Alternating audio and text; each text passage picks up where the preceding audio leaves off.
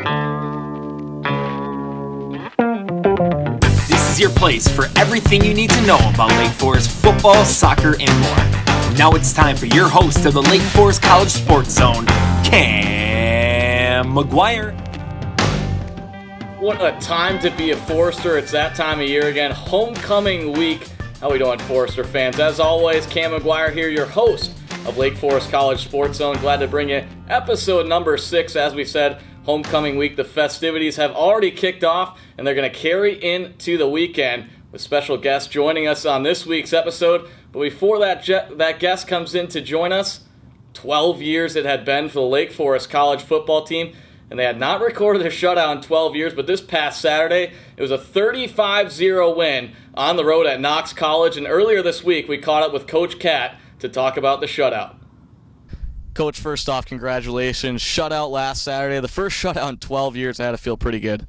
Yeah, it was good. It's something our team had really been working towards for a long time, and I wouldn't say this is our best defense, but we probably played our best game as far as swarming to the football that we've probably done in the last 12 years. And I was here for that last shutout as a defensive coordinator, and I remember what it took to get that one. It's just a bunch of guys flying around, and our guys replicated that on Saturday.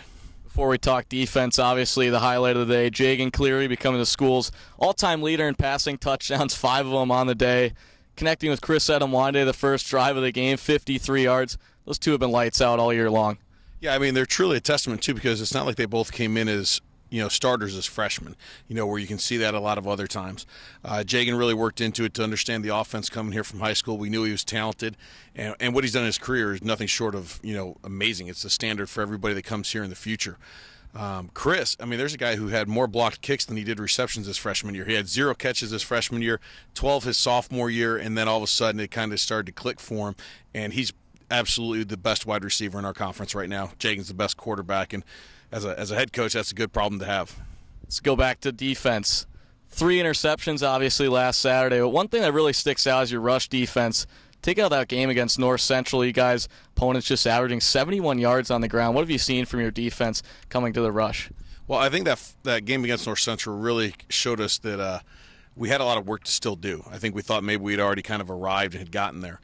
The last couple of years, we'd had that advantage going against Joey Valdivia in practice every single game or every single week, and that gave you a different vibe. And this year, because of our offense kind of shifting a little bit more to the passing attack, we've had to kind of shift our preparation in our program or on our side of the ball on defense. And so what we've done is, spent more time on situational defense and situational run game, and I think that's really helped our guys.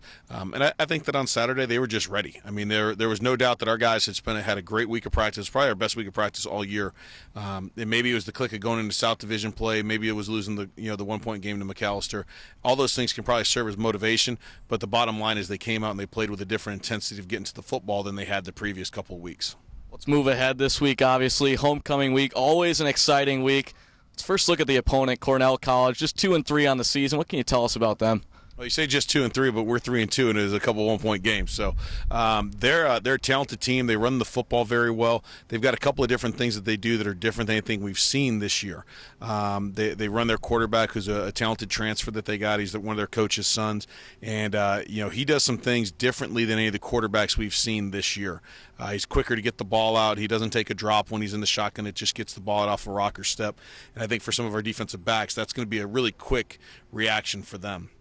On the offensive side of the ball for us, we've got to establish the run against them. We've done that the last couple of years, and if we don't do that early and become one-dimensional, that's probably not a good thing for us. I think for us, we really want to have a little bit more run game involved to get a little bit more balance. I don't believe we have to be 50-50, but I think we have to get a little bit more concentrated effort there, and I know that's the goal of our coaching staff on that side of the ball too.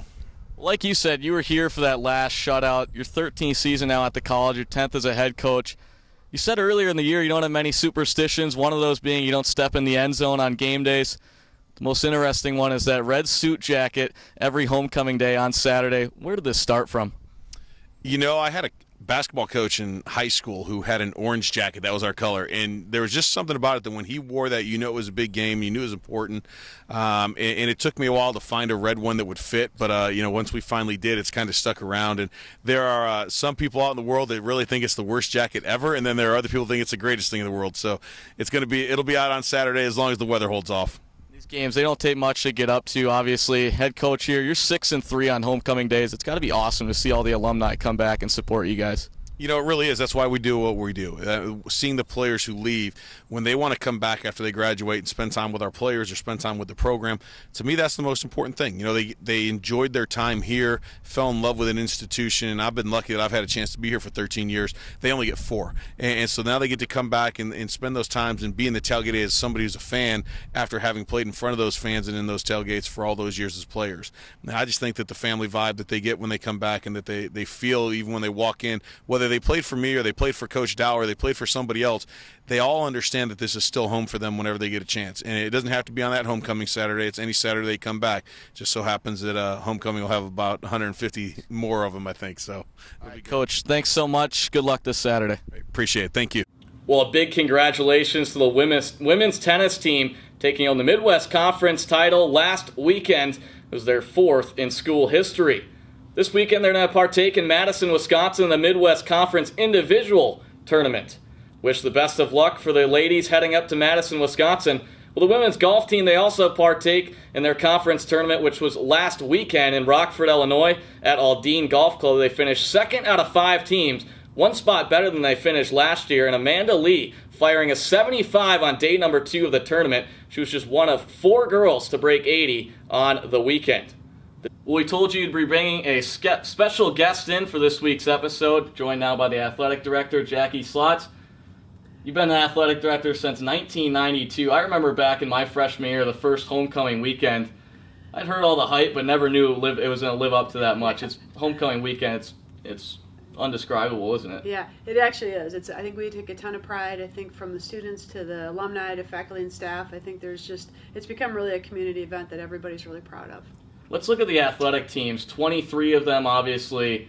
20 of them made conference tournaments last season. It's got to feel pretty good from your standpoint. Yeah, it feels really good. I think most athletic directors are happy if they win more than they lose, and I think we had really one of those really special years, and it's fun. We're off to a good start. We already have a championship this fall, which is great, so congrats to tennis. You probably talked about that already, and a lot of promise with the other fall teams, and winter is off and rolling, so a lot of good stuff. So they get it done on the field, the court, on the ice, and whatnot. Yeah. Well, let's head to the classroom. 154 all-conference academic recipients last year. That's also got to feel pretty good as an athletic director. Yeah, our coaches are fantastic. I think the messaging is right. Our students are working hard and to be successful in both, and I think it's really good. There's a lot to be proud of. So this is going to be your 26th homecoming as athletic director? Yes. There's got to be at least more memories, but tell me one memory which sticks out to you the most. Oh, there's so many. Actually, you know, it's funny. One that sticks out a lot is actually the one that's sitting in this room. When we first got Hallis Hall after the Chicago Bears left, we surprised Coach Dow when we named this room in his honor. And I will never forget, it was a torrential downpour. And to get him to come in after the game was quite a challenge, and the whole room was packed with people. And I think that was just a pretty special homecoming because he obviously cried and the emotion of that. And when you think about tradition, I mean, he's been here a long time. We're going to be naming the parade this year at homecoming after his wife, and who's really been an incredible icon for the college, as well, Paula Dow. So I think that was probably pretty high on the list. But there's many, many good ones. I think it's always one of my favorite weekends of the year. Before we let you go, obviously talk about the naming of the parade. Talk about a couple more of the events that are going to be going on this weekend. Sure. Yeah, a couple staples of homecoming that I think have become well, obviously this weekend we have the opening of the Johnson or the Lillard Science Center, which is fantastic, and I think that's just a conversion that tons of people are proud of. There's going to be a big crowd there Friday night. And then Saturday, really, our athletic day kind of rolls. We have 10 a.m. is the athletic recognition ceremony where we'll honor 4 Hall of Fame inductees and our Impact Award winner. And that will be it's always a really nice event, and hearing from them and how much it meant to them to be here. Then the parade, then the Fan Fest, then the football game, soccer games on Saturdays. So there will be a lot happening. And then Sunday, we even follow the weekend up with our golf trip to Memorial Golf Outing on Sunday, so that will sort of cap a heck of a weekend. Yeah, heck of a weekend it should be. We look forward to it. Thanks so much for coming on today. You. Did someone say red out? Because last Friday night at the gym at Lake Forest College, there was a red out right here when the Foresters hosted Grinnell College. We take you inside the gym for this one in front of a packed crowd. after 15 ties and 7 lead changes would take you to the later half of set number 1, all tied up at 24. It would be an ace from Olivia Rhodes, followed up by this monstrous kill by Grace Larson, which gave the Foresters set number 1 26-24. In set 2, the Foresters grabbed a 19-14 lead on a kill by Larson, but the Pioneers won 10 of the next 13 points, and holy comeback it would be. Down 24-23, Lake Forest would not be denied in front of the sea of red. 3 straight kills from the home team, 2 of which were from Isabel Donnelly, give the Foresters a dramatic victory in set number 2, once again 26-24. On the verge of elimination, Grinnell was able to go on a 5-1 run after being down 21-20 to keep the match alive. But in set number 4, Lake Forest would be the ones going on the run this time. After being tied at 4, the Foresters went on a 9-1 sprint. Their lead, 23-17, decreased to 5 from a service error, but kills from Olivia Dreves and Hannah Hornacek gave the Foresters the match, improving their record to 9-11, 2-0 in conference play. Well, the following day, the Foresters were bounced at home once again by Cornell, a score of 3-0. They're going to head north this weekend, taking on Lawrence College and St. Norbert's College. Well, the men's soccer team, they were at St. Norbert's last Saturday in Green Bay, Wisconsin, and it was a dramatic fall in double overtime where they were scored on with just 17 seconds left, falling 2-1. Lucas Guide, the lone goal scorer for the Foresters. He now has 10 goals in just as many games. The women's soccer team, they were on the road as well last Saturday in Kenosha, Wisconsin, taking on Carthage. They fell 5-0. Both teams will be here for homecoming weekend, taking on Monmouth on Saturday and then Knox on Sunday. Well, that'll do it for this week's episode of Lake Forest College Sports Zone. We'll love to see a bunch of you this weekend here at the college supporting the athletic teams. And if you can't make it out, you can always watch on GoForesters.com. For myself, Cam McGuire, as always, go Foresters.